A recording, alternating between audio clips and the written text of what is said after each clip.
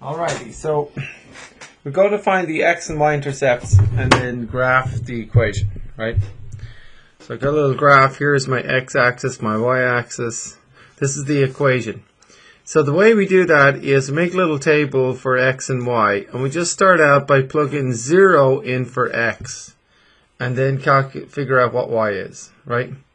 So if I plug 0 in for x, I'll get 4 times 0 minus 2y equals 8, right? So that's just, 0 minus 2y equals 8, right?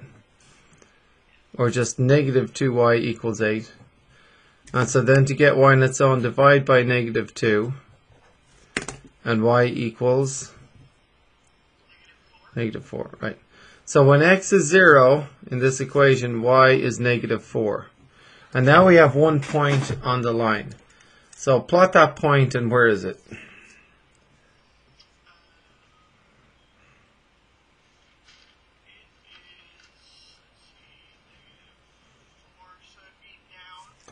Yeah, so x is 0 is here, and y is negative 4 down here. That's the point there.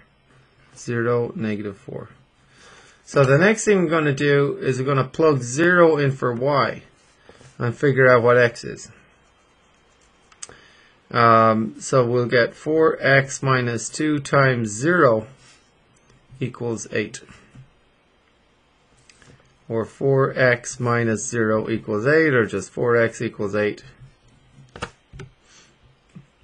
Then divide by 4, and x equals 2. So we have this point, 2, 0. Now where is that on the graph? Or on the grid?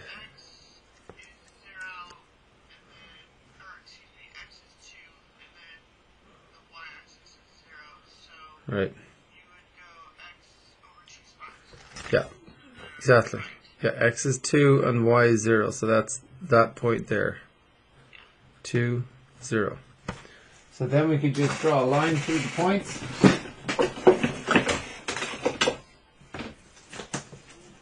Yeah, so once we draw a line through the points, that's our answer.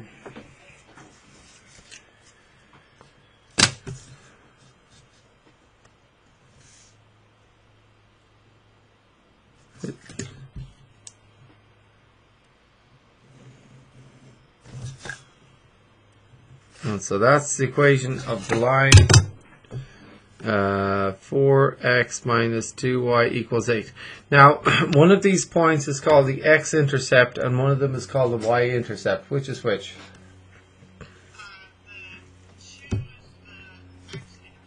Yeah. Yeah.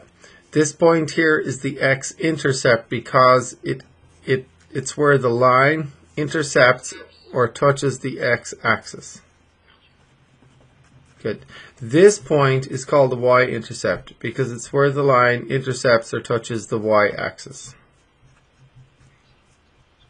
Yep. And it's as simple as that. Good job.